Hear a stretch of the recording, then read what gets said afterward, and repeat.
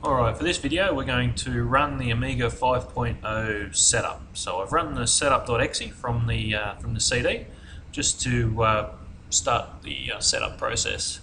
I'll do this in real time, so it may a little bit tedious, but we'll go through it. One point of note before we begin, I've taken the USB dongle out of the computer. So I want the setup to install the Sentinel drivers or the Rainbow drivers or for the USB key. And we won't put that key in until it asks for it, so don't put the key in just yet. Alrighty, so yeah, standard sort of stuff when we come to setup. Just yeah, we agree to our terms and conditions. Asking us here to back up our plot files, so just obviously before you do anything like this, make sure you back up your files, but really they should be backed up anyway. Okay, so next.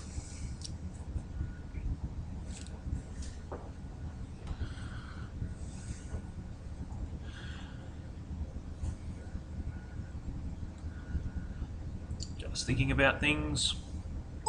Okay, so now it's asking to run in demo mode. We can actually install this software if we want now without the dongle. Fully usable. The only thing you can't do for obvious reasons is save a file or output to a plotter or any other device. So so here if we're just installing to practice or for demo purposes, for just software demos, we can continue without the key. But for this, I'm going to get my dongle and plop it in the computer. Okay, and you'll notice the computer will now find it and all that sort of stuff. Once it's done, we'll attempt to read the key again. Okay, and then it'll find my key. It's found the number down here. We'll just enter in some details here so we can click next. Default installation location, I wouldn't change that. Just makes it easy for support purposes. If you have a problem, we know where the software is installed. However, you can put it wherever you like. No real biggie there.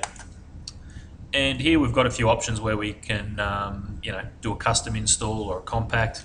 But for this purpose, and 99% of the time, we just go typical because we don't need to muck around with it. And obviously, the name of the directory in our start menu, that's fine. You can keep all that the same. We'll create a desktop icon. That's not a problem. And next. Alrighty. So now it's just going to go through all the standard sort of install stuff. Give us a bit of a sneak peek of what we're in for with Omega 5. It's probably good to pay attention to some of this stuff while it's installing, just to see what's new. If you're used to older versions of the software, you can see what you can actually do. But we'll go through all these in future videos.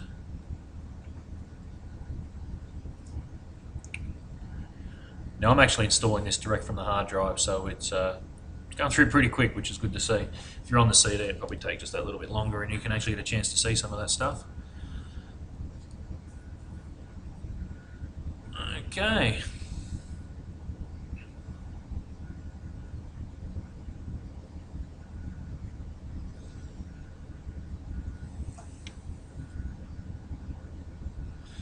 And that should be basically it. It will ask at the end of this for us to choose our vinyl printer or vinyl cutter.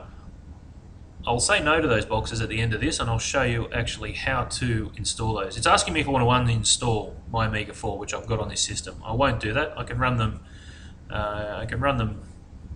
On the same computer. That's not a problem. Just need to change the dongle, so I'll leave that there.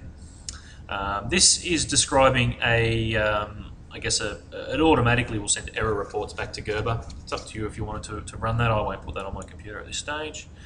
Okay, I won't view the README. I won't install vinyl and plotters. We'll just finish the installation, and I'll upload a video now of how to install the Gerber equipment on your computer.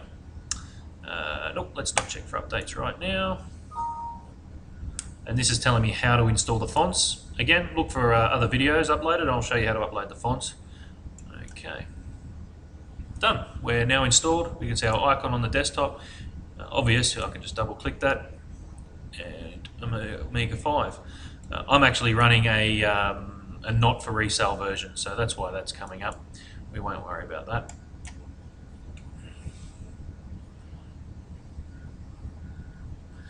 And then we'll get our Omega window come up. It's come up on my other screen, but that's fine.